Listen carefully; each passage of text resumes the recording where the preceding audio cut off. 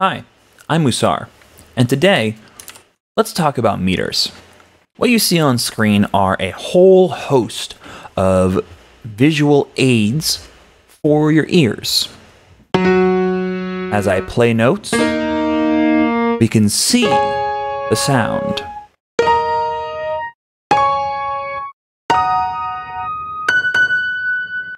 These are indispensable for producers and sound designers and audio engineers. If you are trying to become any one of those, it's important that you are familiar with these, at the very least on a surface level, because they allow you to go beyond what your ears can sometimes hear, and they provide an extra level of insurance. I'm going to go through these one by one, top to bottom. There is even a special hidden meter on screen right now that we'll be going over at the end. And bonus points to anyone who can guess which meter I'm going to be referring to before we get to it. Starting up here at the top, we have what's called a vector scope. All of these plugins here at the front are from a VST called Signalizer. It's available for free. You can get a link to that in the description below. And a vector scope is an analysis tool that provides us with a view of the stereo information on any particular piece of audio. As I play this, you can see the circle kind of shape, all the lines moving around. And as I move further up the keyboard, you can see it kind of starts to flash towards the right. I have control over the pan right here. I'm going to play a single note. I'm going to start to pan it left and right, and I want you to see what happens. Keep an eye on this top meter.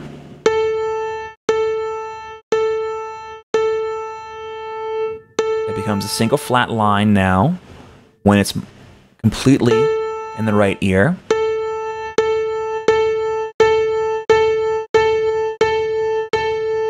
And then another flat line when we move it towards the left ear. Now I'm going to start removing stereo information. It becomes kind of a straight vertical line. And then when I start removing all the mid information,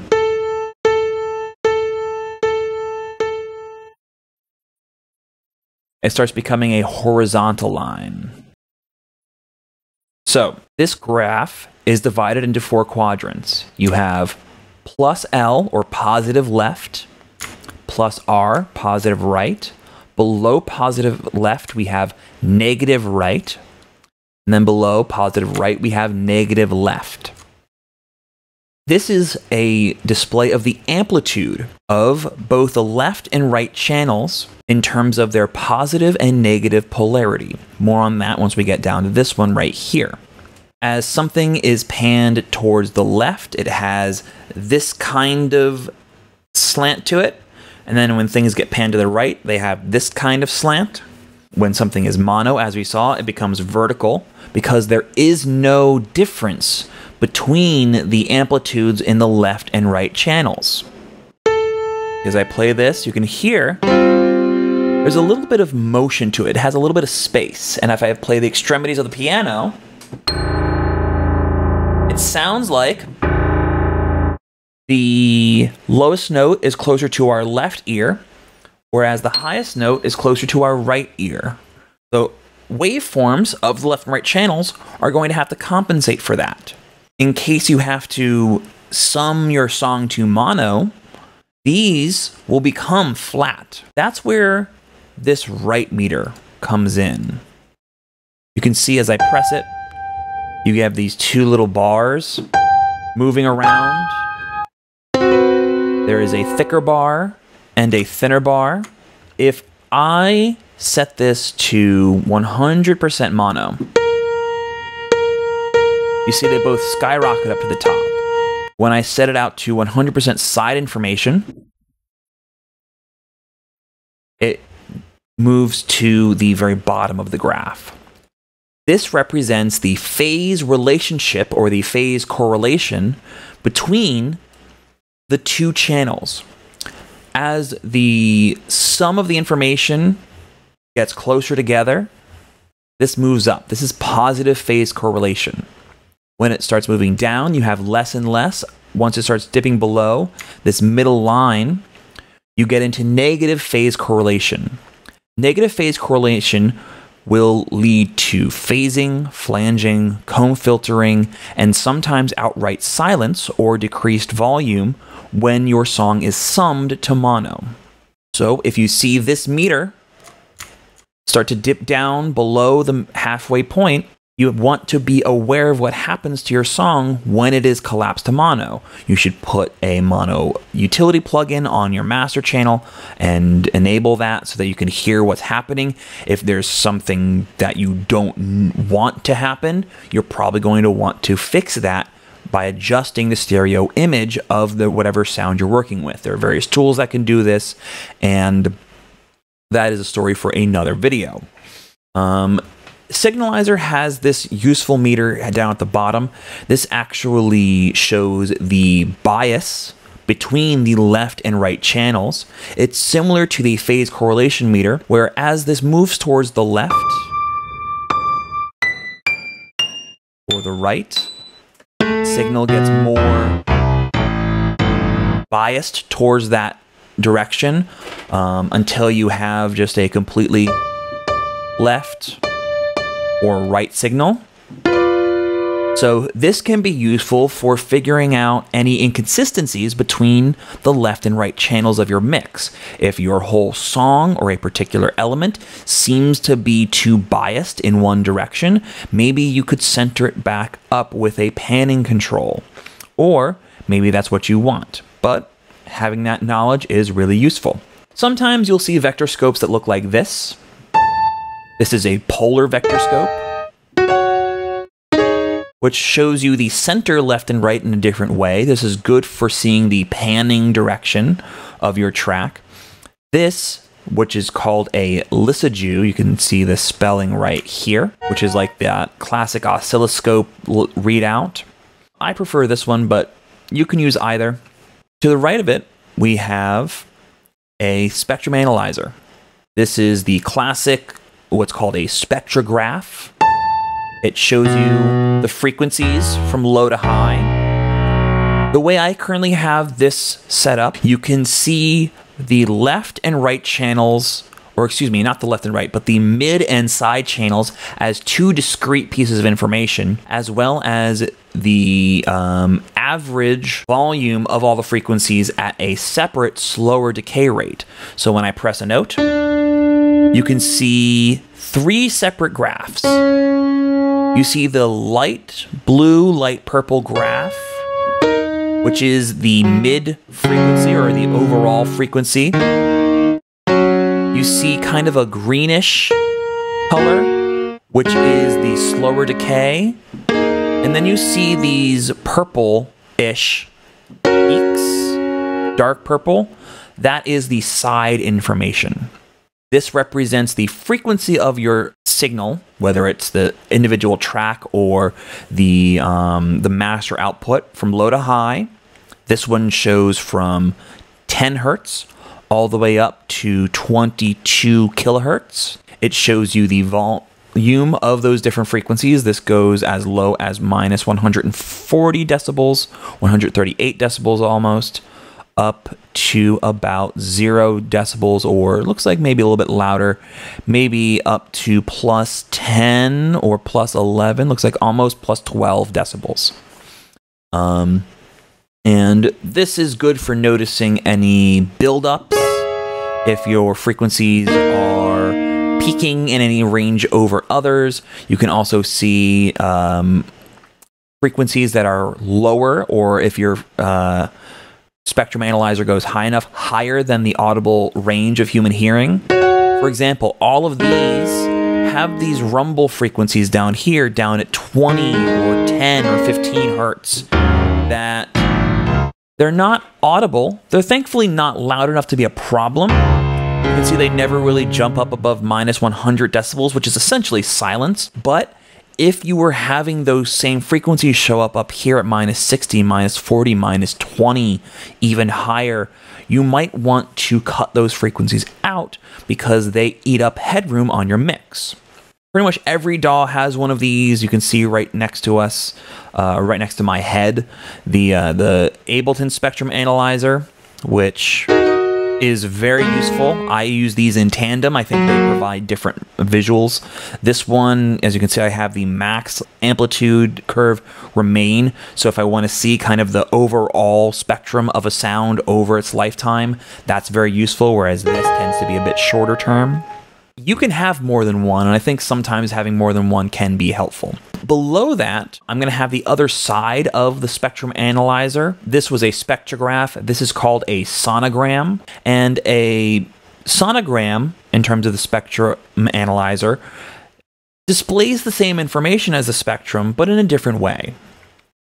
When you play a sound, it represents it horizontally in time.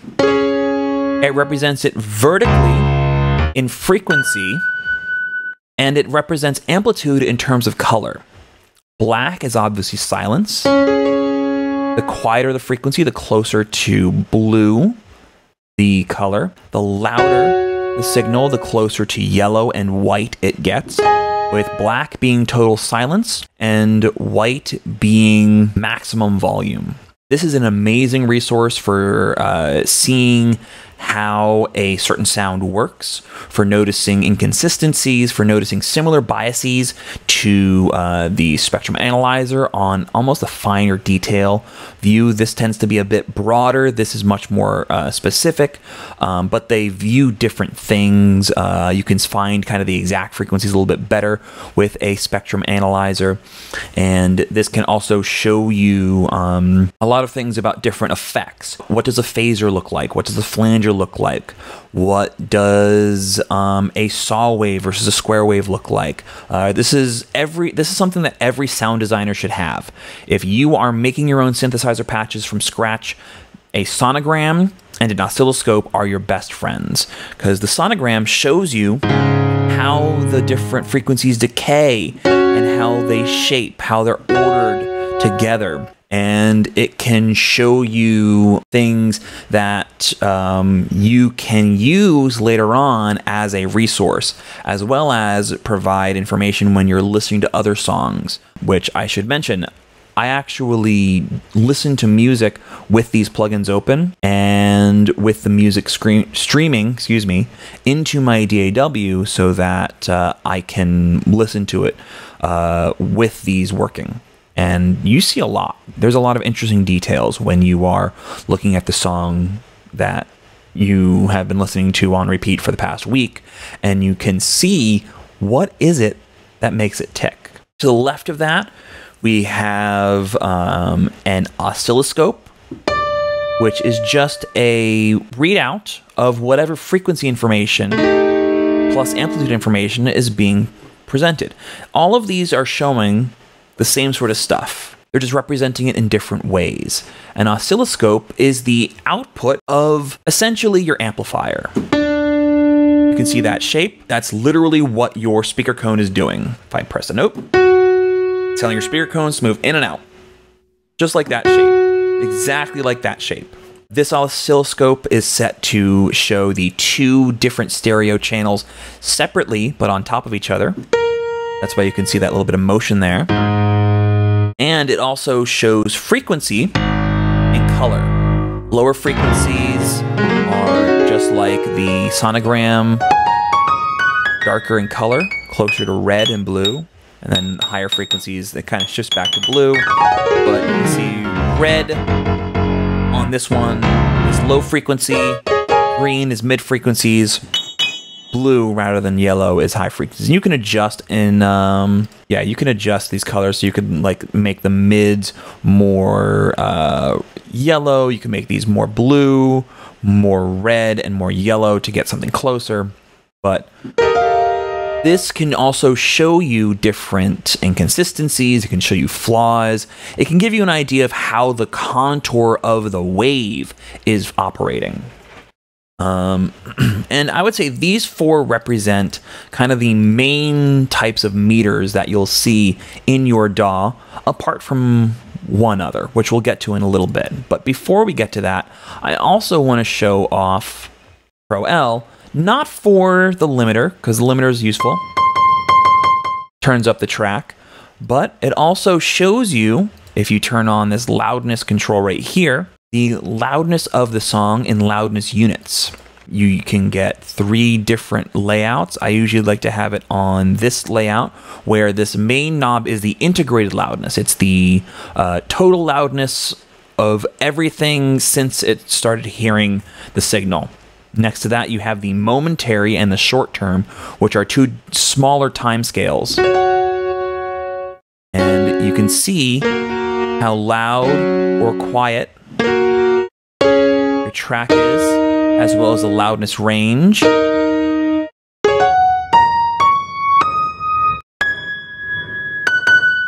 Which is very useful when mastering. There are other things that have this. I think Ulian Loudness Meter is one. I think Isotope Insight has this, and I believe there are free ones available. If you know of any, please mention those in the comments below. Thank you, because I certainly don't remember.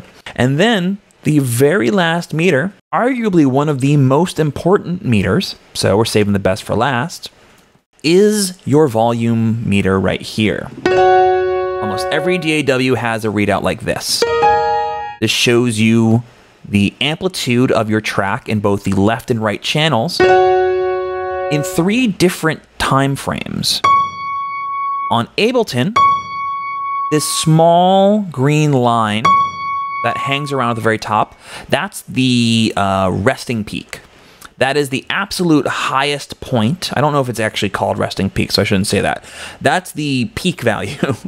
That is the absolute highest point that the sound has been in since the meter last heard the sound. You can see it slowly coming down. But as I move it around, that's the maximum amplitude that this particular signal has gotten. The darker green that you see kind of in there, that is the momentary peak. That's sort of where it's at, whatever at that moment may be. Or, excuse me, that's the volume at whatever that exact moment is. This is the highest. That's where it's at. Green is the average volume, the RMS. Over time, about how loud is this signal? As you can see, those are all 3 very different parameters. So, you know, being able to see what's going on and also seeing the different gradients of volume can give you information when dealing with an entire mixdown. If this volume seems to be too high compared with this one, you can see it. If you see the peak value kind of moving over 0, even though the overall value seems to be down here at -6 or -12, maybe you can use a soft clipper or a limiter to contain that. This was one of the first things that most people got used to, so that's why I saved it for last, but it is still one of the most important, if not the most important meter that you have access to. But that's about it for me. Can't think of much else to say on this subject, so if you have any questions, please leave a comment below. If you like this video, please like, comment, and subscribe. If you want to see my content more regularly, you can find me on Twitch, streaming 5 days a week. And if you want me to make these videos more regularly, please consider supporting me on Patreon. You can find a link to that in the description below as well. Thank you again, and have a great day. Bye.